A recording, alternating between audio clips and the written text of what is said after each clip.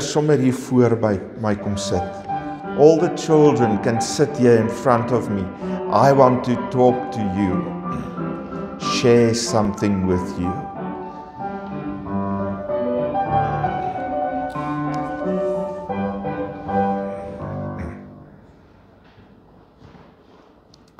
Good morning.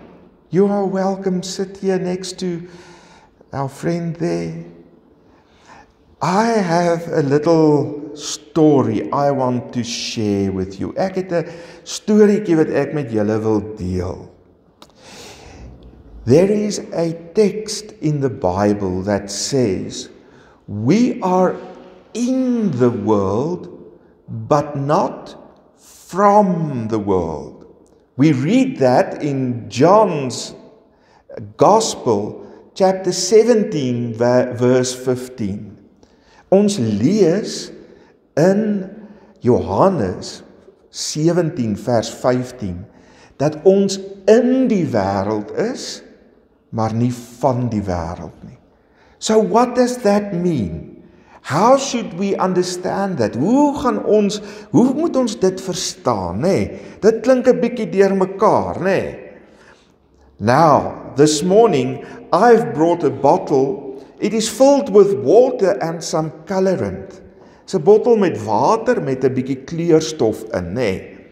Nou, hierdie bottel is die wêreld. This bottle symbolizes the world that we live in.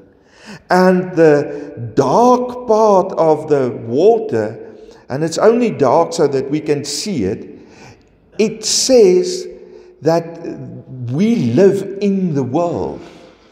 But some people don't know Jesus. Sommige mense ken nie vir Jesus nie. Hulle is in die wêreld, maar hulle ken nie vir Jesus nie. Maar ons wat Jesus ken, dit werk 'n bietjie anders vir ons. Kom ek wys gou vir julle hoe dit anders werk. Daar sy. Kan julle sien dat daar 'n deeltjie bo is? Kan jy dit sien daar waar jy sit? Can you see there's a light blue at the top and a dark blue at the bottom? And that represents the Christians. Those who believe in Jesus are those that are light blue, and those that are dark blue are those that don't know Jesus. Does that make sense? Maak dit sin? Nou kyk wat gebeur as ek nou hierdie ding probeer meng. Kyk wat gebeur. Ek gaan hom hard skud. I'm going to shake it so that we can mix the two together. Those who are with Jesus and those who are without Jesus. Let's give it some time and see what happens. And then you start to see that it still stays at the top. It doesn't mix with the rest. You'll see it will become lighter and lighter and lighter again, while the rest stays dark blue. That is how we are. So when we are in the world, but not of the world, we are separated from the world. We do not do the things that people in the world do, all the naughty stuff.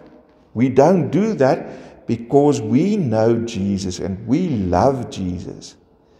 Ons is nie deel van die wêreld nie, ons is in die wêreld, maar ons is apart van die wêreld, want ons leef anders.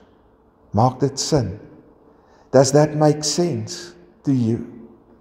Will you remember that as Jesus' children, we are in the world, but we do not live like the world. There you can see how it separates again. See, the light blue and the dark blue.